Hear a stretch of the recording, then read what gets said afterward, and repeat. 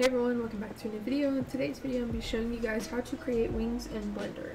Now the first thing we're going to do is clear the scene, so select everything, press A and X to delete it all.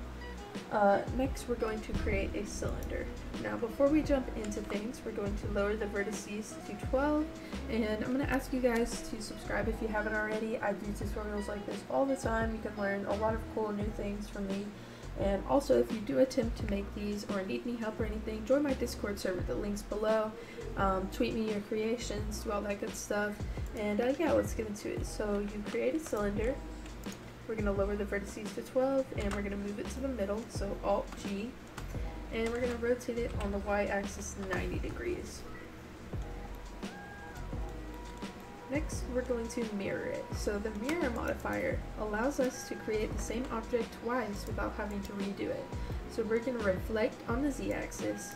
So go to axis Z. Or is it Y? Yeah, axis Y.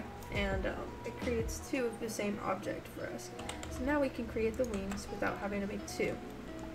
Next thing we're going to do is rotate it on the Z-axis 45 degrees. Actually type -45, and we have kind of a curved look to it. From here we're going to scale it up, and we're going to start extruding out. So we're going to press Alt-E and extrude along the vertex normals and scale it in, and we're going to shape it kind of like wings. I'm just eyeballing this, it's not going to be perfect, but just go for the shape you want for your wings.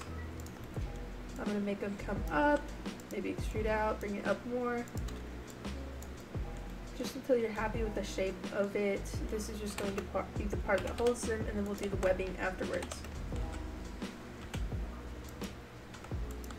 Maybe scale it in towards the bottom, just like that. So you guys can see here, we have kind of this shape going on. I'm going to round out this part, so Control B to bevel it, and that just makes it look more natural. As well as I'm going to collapse the edges at the bottom, and it comes to a sharp point for us.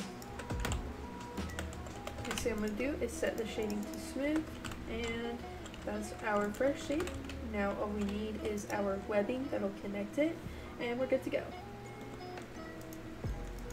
So I'm going to apply this modifier and just move it to the center, and we're going to do the same thing, but this time we're going to use a plane.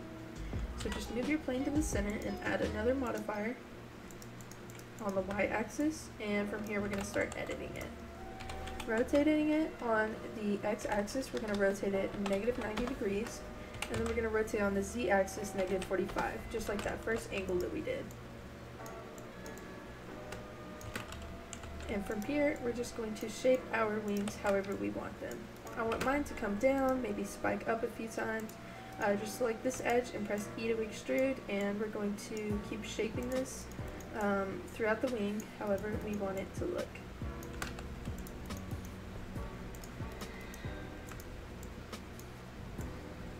You can use the knife tool to add any cuts you want to the wing, whatever you want to do.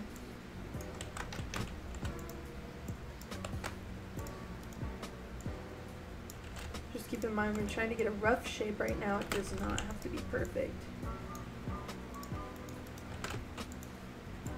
To make it easier on yourself, you can also pull up a reference.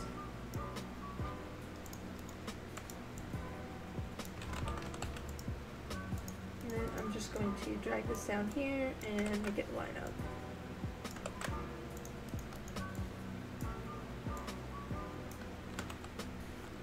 Like so.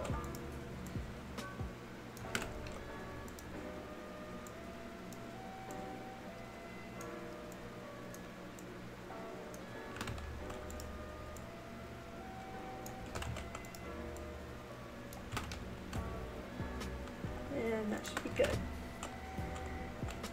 From here we can shape it further. We're going to use our loop cut and slide tool, and we're going to make a few cuts through here, and we're going to bring up the bottom again through here, and bring up the bottom, and through here, and bring up the bottom.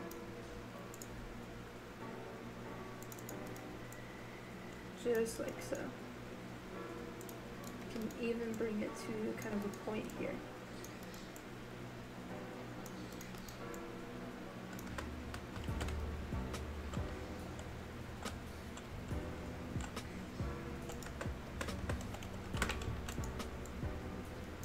And this is kind of flat, so we're just going to cut through here and drag it out and give it kind of a rounded shape to it. Like that.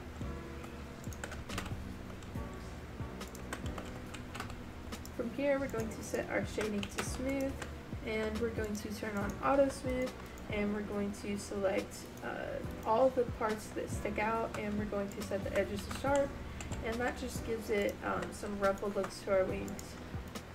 Just like that, while remaining smooth. Just like that. And finally, we're going to apply that mirror modifier and we're going to solidify it. And what solidify does is it takes it from a plane and it gives it thickness. So just bring that out. Just like so. And we're going to apply the solidification. There we have our wings. I'm going to join them together. So select both and press Ctrl J. Or is it Alt J? I think it's Alt J. And from here we're going to make the texture. So I want mine to be, let's do a dark blue and then a light blue on the wings. So we're going to create our color palette right here. We're going to go to Image, Canvas Size, and we're going to set it to 256 by 256. That's the size of hats on Roblox, the texture for hats. And we're going to add a color palette, and we're going to set the gradient colors. We're going to do a dark blue, and it's going to fade into a lighter blue.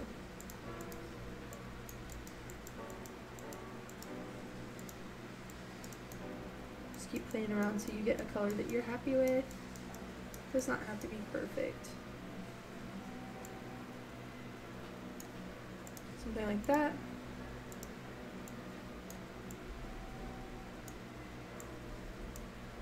And again, on the bottom here, we're going to do a lighter blue. Just repeating that same process as before.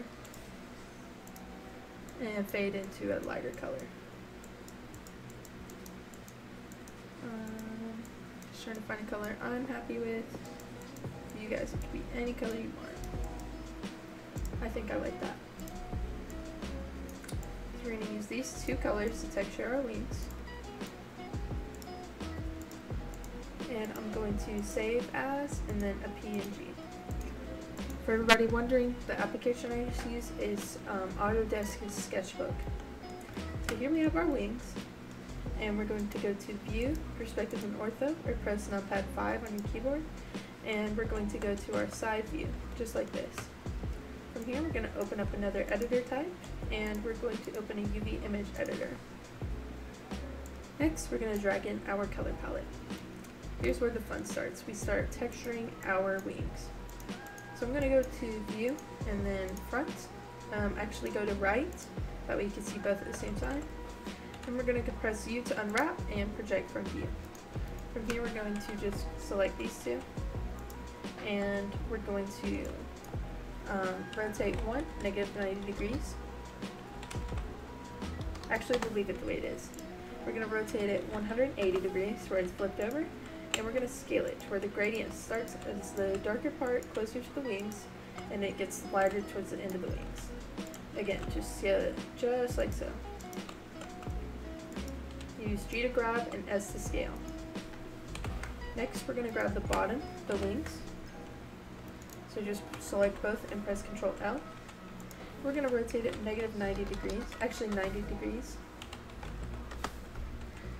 And again, we're going to make the gradient on the wings start from the bottom and go to the top, just like this.